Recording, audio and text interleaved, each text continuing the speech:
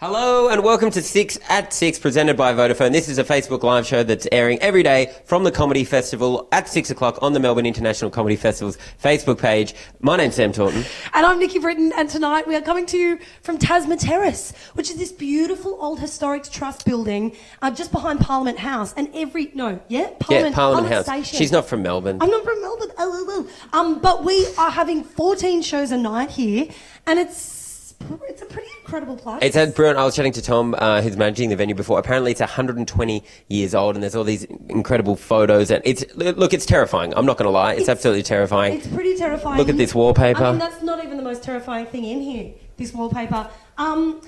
We're very excited to be bringing you the news and the latest gossip. That's going to happen a little bit later in the program. But right now, we've got 3 of the fabulous Tasma Terrace comedians here to tell you their spookiest stories. Absolutely. We thought because it's so creepy. I'm pretty sure people have died here, or there's a weird vibe when you walk in. Not just comedy die.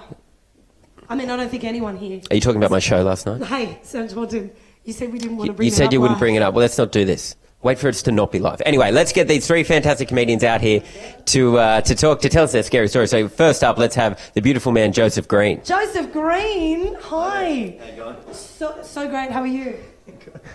Joseph has kicked the light there, which we had a rehearsal of. He's done that for the 2nd time now. Well done. Thank you. Thank you. Just before you start, guys, we need you out there to be liking, to be love-hearting, and funny face laughing. And let us know who you think's got the scariest story, but don't get too scared. It's all going to be. It'll be a PG scared. It's going to be okay. Yeah. Joseph Green, hit us with your scaries. Well, when I was back in school, I watched a film called Psycho. Okay. And I got home from school and I told my dad I watched this film. And we'd only seen half the film, but I didn't tell him that. And then he said to me, how scary is it that Norman Bates is his mother as well, and that he dresses as a woman? But I didn't know that. I was like, Dad, I didn't know that. Why did you tell me that? And so it became a more frightening thing, and I went to bed imagining Norman Bates dressed as his mother. And then I was so frightened that I ran downstairs into my parents' bed and slept in between them that night. And that's a happy story about loving your family. Yeah, but I thought it was going to be really scary. It was. I was waiting for you to get down there, and then you got stabbed by Norman Bates. It was terrifying, and it's not that scary now that I say it. All right, Joseph, you've lost your chance. How old were you? How old were you when you were sleeping with your parents? I was 16 years old. That's scarier. Absolutely. That's scarier. That's terrifying. You know what's not scary? This handsome man's hair. Thank you so much for coming on 6 at 6. Don't knock the light on your way out. Joseph Green. All right. Get out of here, Joseph Green. Let us know if you like Joseph Green. Next up, oh my God. He hit the light again. He's literally kicked the light. Oh, my. Extraordinary. We gave you one chance and you've ruined it. Never again you'll go live. Okay, next up we have Claire Healy. Claire Healy. Look at that. Claire She didn't hit the light. Well done. Even in heels. I know, right? They're ridiculous. Just so you know. They are one of the scariest things in this room. I couldn't wear them. I would be on the floor. Claire, what's your story? Okay, so the scariest thing that's ever happened to me, I was touring through Wales and I was doing a 1-person show and I finished in Aberystwyth and I had to get back to London that night because I wanted to go to Paris the next day. So I thought I'd drive through the night. That's a good idea. I'll be fine. But it had been raining all day and I was listening to the radio and there were like cars being swept away and there were flood warnings and I thought, bugger it, I'm going to get home anyway. So I got in the car and if you've been to Wales, they just don't have phone reception or any reception. And so I was driving through the darkness and there was water coming across the road and then I ran out of radio reception. And so the only sound that I could get in the car was BBC Classic FM. Oh, my God. And they were having a Benjamin Britten organ special. Oh. And it was so I was driving through the dark with water on the road going...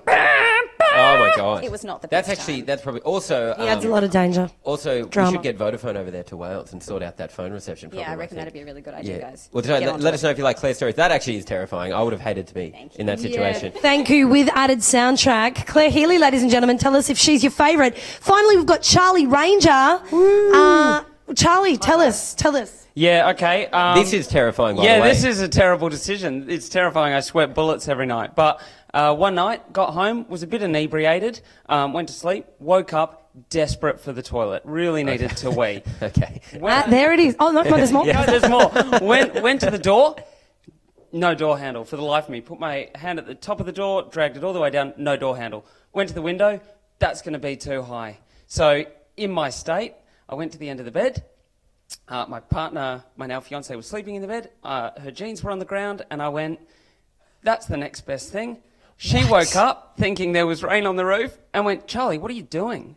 That was the scariest moment I've ever had in my life. No, that was the scariest moment she's your girlfriend's ever had. That was Well, we shared that scare, you know? Yeah. Well, thank you so much, Charlie Yeah, Ranger. give it up to Charlie. Guys, tell us who your favourite story was. We're going to quickly finish up with the festival news. Rightio. Now, the festival is well underway and a bunch of artists are adding new shows. This is huge. Ursula Carlson has added 4 extra shows, right? And it's not just normal room size shows. She's doing full town hall. So that's 4 extra town hall shows. So they're She's selling out like of control. hotcakes. I think Joseph Green's hit another light. He's drunk. Also, other shows include Joel Creasy's added extra shows. Ivana Aristogueta has added extra shows. Arnie Donna, David O'Doherty, his kids show. That's it. A visit with Nan in the Caravan, which we saw us there the other presenting day. from the other night. Richard Stubbs, Kel Balnaves, and Arj Barker have all added extra shows. Go and check them out, guys. And if you're around, this guy is hosting Up Late at Max Watts tonight. Come along, ladies and gentlemen. We'll see you tomorrow at 6 o'clock for 6 at 6, presented by Vodafone. My name's Sam Taunton. I'm Nikki Britton. See ya.